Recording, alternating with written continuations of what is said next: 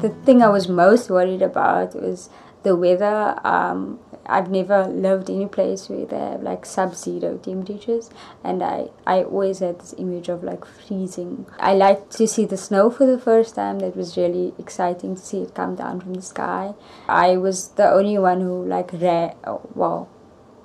got outside as fast as I could to stand in the snow while everybody else was trying to get inside. I just stood there for a few minutes like letting the snow like fall all over me. Sheena var ju helt, alltså alla var så imponerade av henne att hon var liksom som på något vis pushade de andra att vara självständiga, så hon var på det viset häftig. I did a lot of searching on Google about Finland because anybody else who hadn't been here didn't know anything, and I didn't know anything.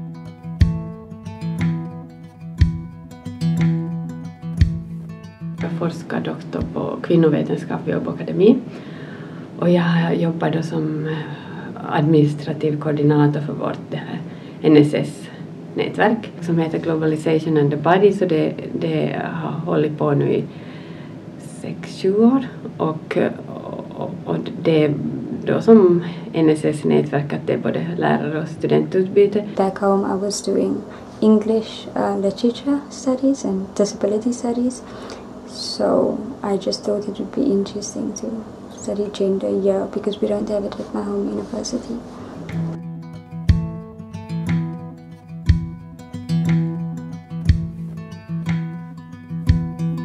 Ja, i och med att det är första gången som vi har då tagit emot en studerande med rörelsehinder, så nu har vi lärt oss, alla som har varit involverade i Kinas utbyte så har ju lärt oss massor. För Kina är det ju ingen nyhet, hon vet ju allt det här och var säkert ibland lite överväldigad av när vi var så upprörda för det ena och det andra.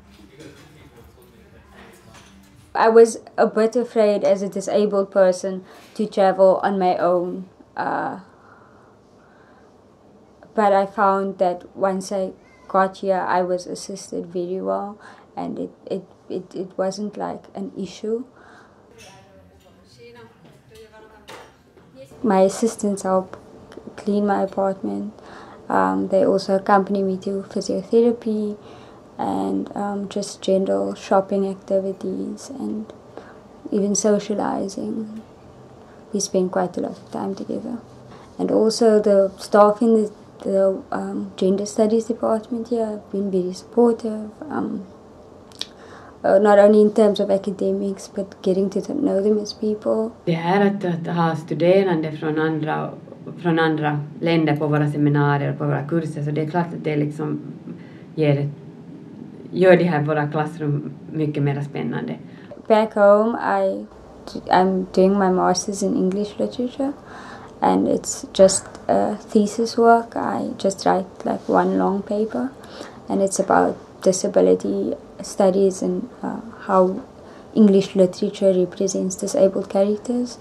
I also did a course here, it's called the thesis seminar, where the lecturers and some students get together and comment on your paper and comment on the work that you've been doing, and so through that I've learned, I've gotten different comments on my paper and ways of improving it and changing it that would be beneficial.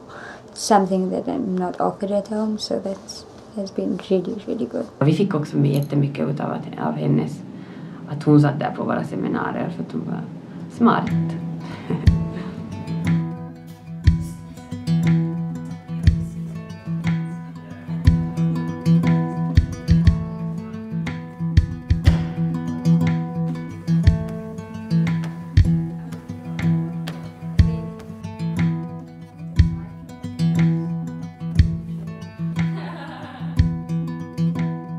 The use of like different therapy methods really helped me, and I also took swimming lessons, and I've been making good progress with that. I can almost float. Min egen motivation att vara med i det här nätverket så är dels att det är jättespännande och det är utmanande och jag har lärt mig massor. So I don't think disabled students in any way should be afraid of traveling abroad or traveling on this program. It really has been good.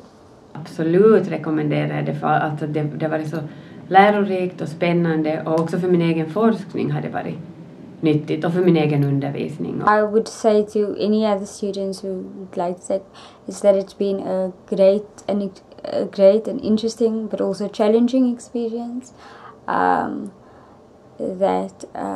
I definitely recommend it during the right seasons, especially if you're coming from Africa.